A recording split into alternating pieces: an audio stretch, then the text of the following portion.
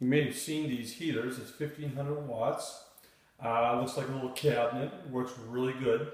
And ran into a little problem. I was using it to heat a room that had no heat, and while I was sanding the sheetrock, a lot of the sheetrock dust got into the unit and it stopped working. So it does not even turn on. The power light is on, but I'm getting nothing here. So I'm going to check it out and see if it's something that I can repair.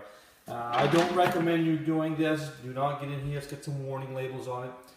Do not get into these if you're not familiar with electricity. To get this unit out, all you have to do is the 4 screws that are on the inside are a little longer, and they go through into the case itself. Boy, you gotta love these simple fixes.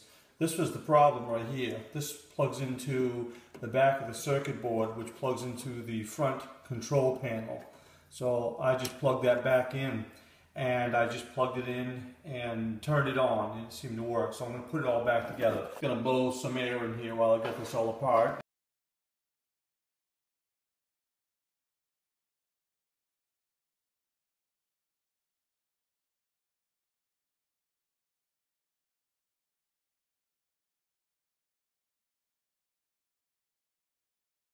A lot of dust in there, sheetrock dust. It'll destroy just about everything that it touches.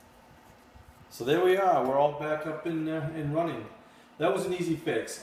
Just reseating all the connections and the primary one on the control panel that I showed you took care of the problem.